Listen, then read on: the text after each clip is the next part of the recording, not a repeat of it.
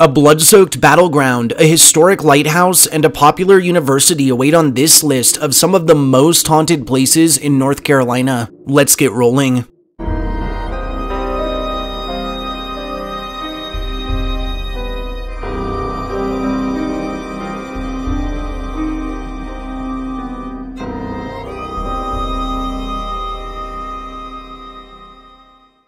Hey guys, and thanks for joining me for this exploration into some of the most haunted places in the Tar Heel State, or North Carolina. From historic towns to dense woodlands to the Great Smoky Mountains themselves, North Carolina is a beautiful yet mysterious region packed with classic southern ghost stories and old hill folklore sure to send shivers down your spine. So without further delay, let's start this spooky little adventure.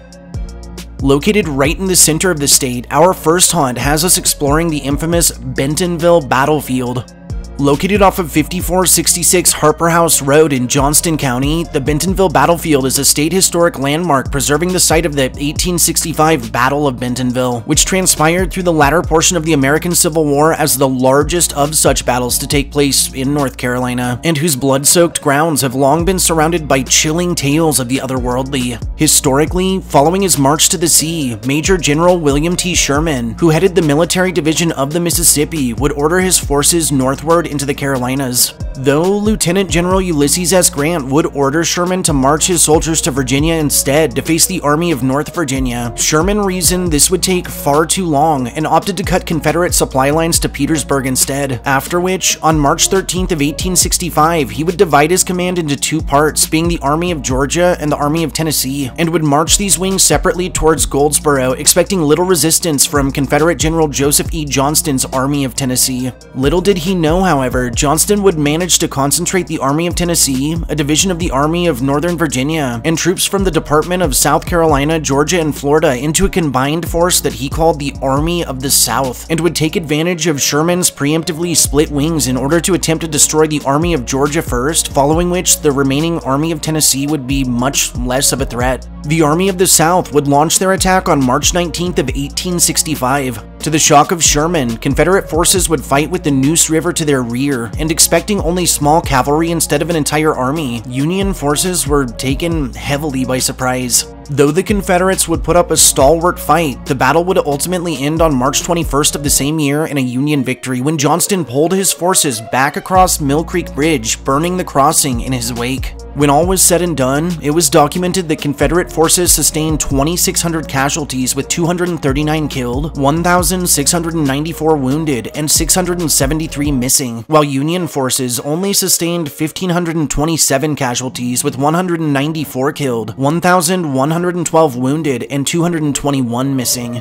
Following the fight, the battlefield would be preserved. In 1965, a park was completed around it with a visitor center founded, and in 1996, the site was declared a National Historic Landmark. Not at all surprisingly, the whole of the Bentonville battlefield is rumored to be haunted by the restless spirits of those lost to the chaos, and both officials and visitors to its bounds have reported phantom gun and cannon fire, the clash of small arms, and disembodied cries and shouts that echo across the empty expanse. Following the conflict, the Harper House, which is located within the park, was used as a makeshift trauma ward where the injured were treated, and a mass grave that sits just adjacent contains the remains of around 360 Confederate soldiers. Right near this weathered abode, many have described extreme cold spots, instances of objects moving around on their own, and both mysterious boot steps and boot prints left in fresh mud. Additionally, the apparitions of both John Harper, who lent his house out following the battle, and of a mysterious girl who it's believed was claimed by TB have been reported lurking around the area. Also documented across the battlefield are orbs visible to the naked eye, encounters with shadowy figures that stalk lone walkers, and entire phantom scenes of battle in which visitors have cited soldiers locked in combat in what they believe to be reenactments, only to watch said scenes fade away into nothingness.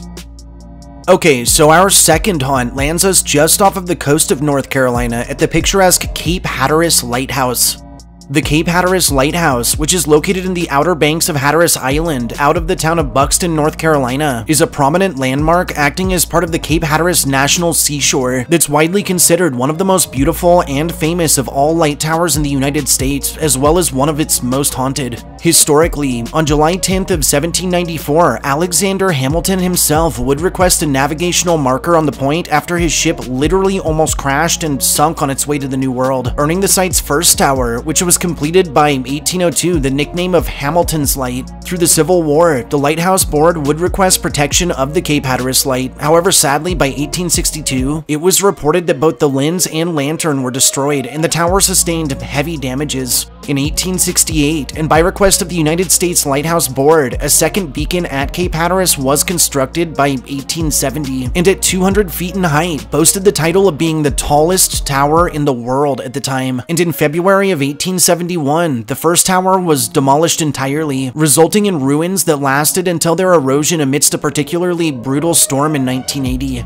Unfortunately, from the time of the second tower's completion, sea erosion would result in a raising of the coastline, and in 1935, it would be replaced temporarily by an aero beacon atop a four-legged steel tower, after which the second tower was acquired by the National Park Service. And in 1942, when German U-boats began literally attacking ships right off the shoreline, the Coast Guard would resume control of this second tower until 1945 as a lookout, following which, in an unexpected turn, accretion of the sand on the beach would actually enable this tower to once again act as a navigational aid. More recently, in 1999, the sea would begin to encroach on the tower once again, and our second construct was actually relocated from its original location up to safer grounds atop a sand dune. The Cape Hatteras Lighthouse remains in use as a navigational aid to this day, and has since grown into a massive tourist attraction. Of the folklore and many ghost stories surrounding this light, perhaps none is more perplexing than the tragic tale of the ship, the Carroll A. Deering.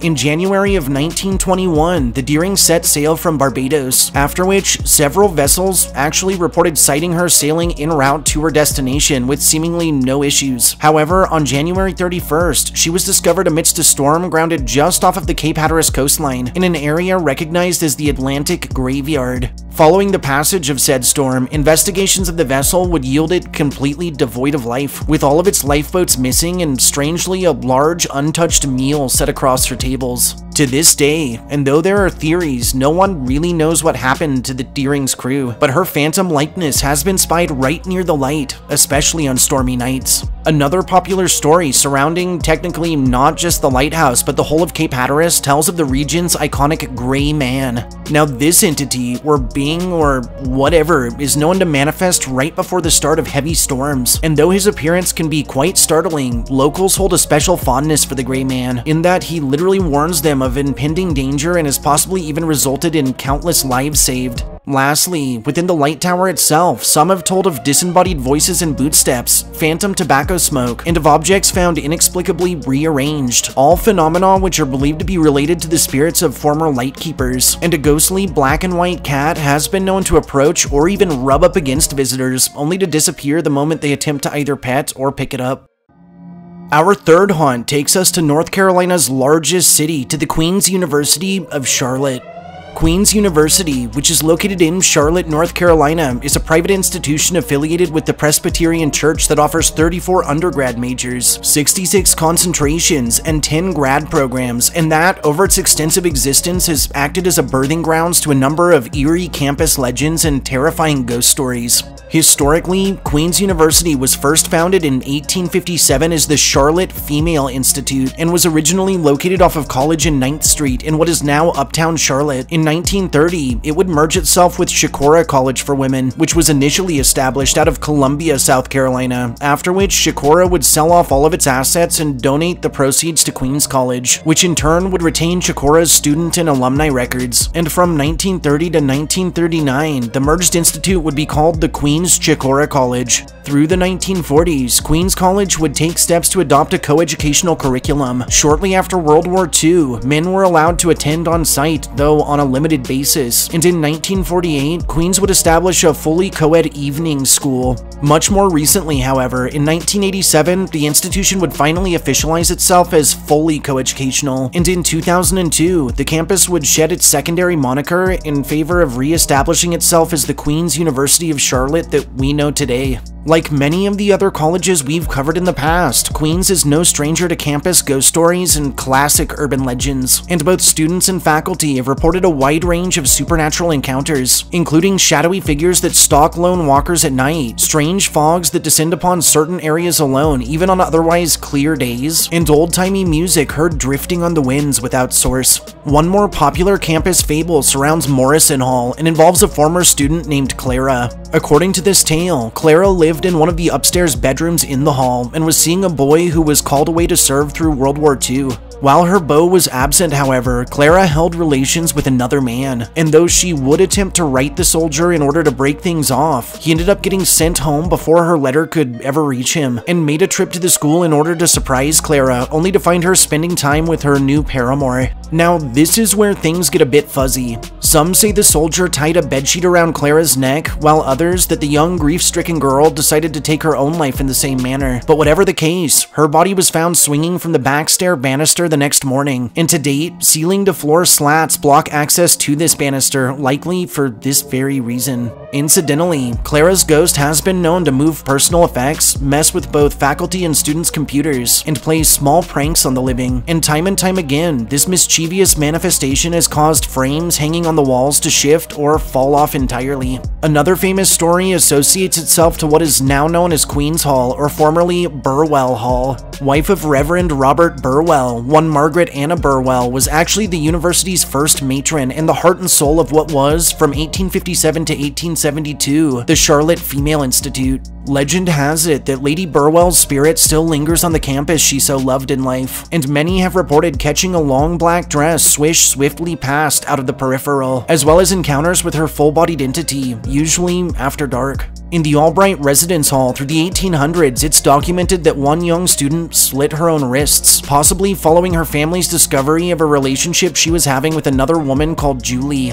Chillingly, within Albright, doors have been known to open and slam shut on their own. Strange knocking sounds are often heard from somewhere just out of sight, and unbelievably, the name Julie often appears on various walls, sometimes written in blood. In the Wallace Residence Hall, many have told of odd banging noises and cold spots. In the Suzanne Little Rehearsal Hall, some have told of a well-dressed female apparition, possibly that of Suzanne, and of the piano playing on its own. All across campus, the ghosts of Civil War soldiers have been spied marching about briefly before disappearing, and in the Belk Residence Hall, one student described her bed and other furniture vibrating and moving, the room trapping her inside, and of an eerie, pale female entity that's been reported numerous times as peeking out of the same closet door. Lastly, a disturbing story from Hall Brown's room 303 tells of a young girl who woke in the middle of the night to see her roommate slumped terrifyingly over a desk. Frantically, she tried to wake the young girl before realizing her roommate was actually still in bed. Slowly, this figure in question raised her head and stared straight into the student's eyes before fading away. And on to our fourth haunt, which is placed in North Carolina's most famous beach town at the Bellamy Mansion. The Bellamy Mansion, which is based out of Wilmington, North Carolina, is an iconic construct fashioned in neoclassical architectural styles including Greek Revival and Italianate that stands as one of the state's finest examples of antebellum architecture, and that's shrouded in a slew of chilling ghost stories and old hill folklore. Historically, by 1860, Wilmington was both the largest city in North Carolina and also a leader in the naval stores industry on a global level, resulting in a number of prominent citizens, including plantation owner, physician, and entrepreneur Dr. John D. Bellamy, setting up shop in the locale. With the help of architect James F. Post, Bellamy would construct his 22-room Greek Revival-style mansion from 1859 to 1860, and a year later, in 1861, he would move into the abode with his wife of 22 years, Eliza, their 8 children, and one unborn child which Eliza was carrying at the time. Of John's 4 daughters, only one, Mary Elizabeth, would actually marry and have children, with Liza and Ellen living out their days unmarried in the family mansion, while Kate, who had predated the construction of the mansion, had passed on as an infant in 1858. An avid slaving plantation. Following the end of the Civil War, the Bellamy's properties were seized by the federal government, and while Dr. John would attempt to reclaim his family home, one General Hawley would ensure he was actually not even permitted to come back to Wilmington. Following a failed negotiation between Hawley's wife Harriet and Mrs. Bellamy, John would seek pardon to reclaim his land, and though he would eventually unfortunately acquire said pardon, the home would remain under the control of Union forces for a time. Following their reclamation of the land, in 1870, Mrs. Bellamy and their daughter, Ellen, would plot out plans for an expansive garden enclosed in a black iron fence. And through the remainder of the 19th century, John would return to practicing medicine, and the couple would live out their days as successful businessmen, farmers, politicians, doctors, and homemakers. In 1896, Dr. John would pass on. In 1907, Eliza would join her husband in death, and the home would be acquired by daughters Liza and Ellen, who would also meet their fates in 1929 and 1946 respectively. More recently, in February of 1972, fourth-generation Bellamys would form the Bellamy Mansion Incorporated in hopes of preserving the site. However, only a month later, arsonists would set fire to the expanse, resulting in the need for sweeping renovations. Through the rest of the 70s and 80s, Bellamy Mansion Inc. would work on a set of complete restorations. In 1989, the property was donated to the Historic Preservation Foundation of North Carolina, and in 1994, the Bellamy Mansion Museum of History and Design Arts was officially opened. In 2001, the former carriage house was transformed into a visitor center for the museum, and in 2014, the former slave quarters was fully restored to depict conditions experienced by those unfortunate enough to be enslaved on site. The mansion remains open to visitors to this day, offering tours from 10 a.m. to 5 p.m. from Tuesday through Saturday, and from 1 p.m. to 5 p.m. on Sundays. Fitting the bill as a classic haunted mansion, the old Bellamy property is no stranger to stories of the supernatural, with officials, volunteers, and visitors reporting a wide assortment of inexplicable activity, including doors that open and close on their own, extreme cold spots felt in adverse weather, and disembodied footsteps heard emanating from empty spaces. The top floor of the mansion, or the children's floor, is perhaps the most notable conduit for inexplicable activity, and those who have braved this space have reported objects moving around on their own, the phantom sounds of kids giggling or playing about, and fleeting sightings of small forms that dart around corners only to quickly disappear or walk straight through solid walls. Also reported throughout the mansion and confined to no area in particular are encounters with shadowy figures, strange images that appear in mirrors and other reflective surfaces, and the constant feelings of being watched, followed, or touched by someone or something unseen. And several paranormal investigations have yielded high EMF levels and crystal clear EVPs. While stories of run-ins with the ghosts of various Bellamys, including Dr. John himself, have been reported, perhaps none are more commonly encountered than that of the aforementioned Ellen Douglas Bellamy, with these accounts based off of her fondness for reading newspapers before bed. Incidentally, in life, the black ink from the papers would rub off onto Ellen's fingers, after which she would almost habitually leave smudge marks on the sconces while turning out the lights. Strangely, smudge marks still reappear to this day, despite repeated cleanings or even total repaintings. Lastly, during some filming taking place at the Bellamy Mansion in 1990, the film crew reported that after locking the front door mid-shoot, they heard the sound of it fly open and slam shut again with a loud bang, after which a cold blast of air rushed past them and up through the library, where the door there also flew open and slammed shut. There was then a loud pounding noise on the library door, and the crew was so spooked they actually decided to immediately vacate the property. Our fifth and final haunt has us touring the former house of the prestigious Vanderbilt family, the Biltmore Estate. The Biltmore Estate, which is based in Asheville, North Carolina, is a historic house museum and popular tourist attraction spanning 178,926 square feet that boasts the title of being the largest privately owned house in the whole of the country, and that's been tied to a number of spine-tingling ghost stories and tales of supernatural phenomena. Historically, through the 1880s and at the height of the Gilded Age, George Washington Vanderbilt II would begin visiting the Asheville region with his mother Maria Louisa Casem Vanderbilt, and would quickly fall in love with the locale, leading to his decision to construct Biltmore as what he deemed his little mountain escape. Construction of the house would begin in 1889 and would entail the addition of an on-site brick kiln, a woodworking factory, and a workforce of over 1,000. During its construction, Vanderbilt would make numerous trips across the globe to acquire rare antiquities and furniture for this new estate, and through Christmas of 1895, he would open the expanse to a massive housewarming party. Over the years, Biltmore would welcome a host of notable guests from novelists to ambassadors to U.S. presidents. In 1898, George would marry one Edith Stuyvesant Dresser, and in 1900, the couple would welcome their only child, a daughter named Cornelia, into the world right at Biltmore, in the Lewis Louis XV room.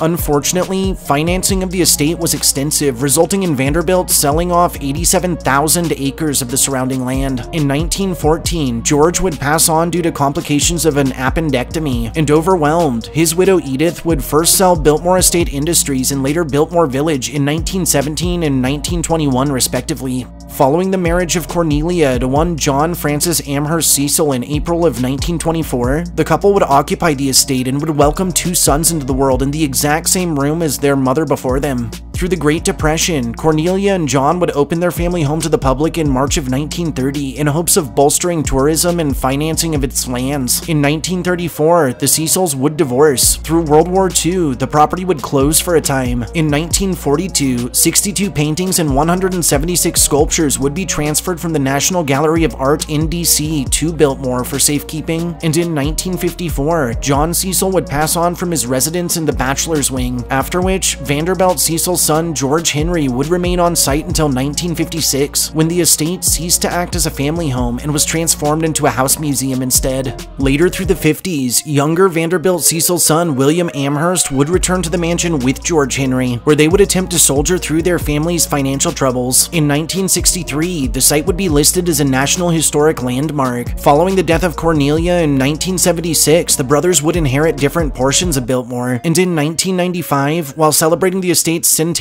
William would turn control of the company over to his son, William A.V. Cecil Jr. Since the death of the senior William Amherst Vanderbilt Cecil in October of 2017, his widow, Mimi Cecil, and their daughter, Denny Pickering, would begin acting as board members, while their son, Bill Cecil, would act as a chief executive officer of the company. Biltmore remains a prominent tourist attraction to this day, and totes an astounding assessed value of $157.2 million.